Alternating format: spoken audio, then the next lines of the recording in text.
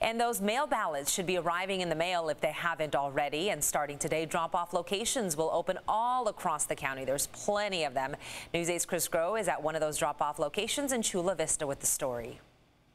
And we've already seen quite a number of drop-offs occur, so it does appear that some of the residents around here have started to receive their mail-in ballots. Now, 1.9 million of them have been sent out to register voters across San Diego County, and this does look to be one of the more used methods to vote, as we've seen compared to previous election cycles. Now, we want to go over exactly what you need to do if you do decide to mail in vote. There are 126 drop-off locations. That's in case you want to go ahead, make sure you fill out your ballot, seal it up in that envelope, sign it yourself, and then bring it to one of those drop-off locations. But again, you could still use the post office. Now, one of the reasons why we're seeing election officials not only push for people to go ahead and use mail-in ballots, but also go out to early voting, as they want to try to limit the amount of people in line congregating all at once,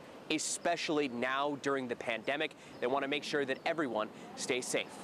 That's one of the reasons why we're asking for voters to act early through the 29-day period that we are open here at the Registrar of Voters office, and also consider voting that mail ballot, because it could create long lines. And there can be a lot of confusion, not only surrounding mail-in voting, but also when and where exactly you can even do some of the early voting. Because if you remember, the only place you can do that early voting is the Registrar of Voters down in San Diego, down in Kearny Mesa, up until October 31st. So to help you out with that, we have a guide. Just go to our website, cbs8.com, and click on that help button. Reporting in Chula Vista, I'm Chris Groh, News 8.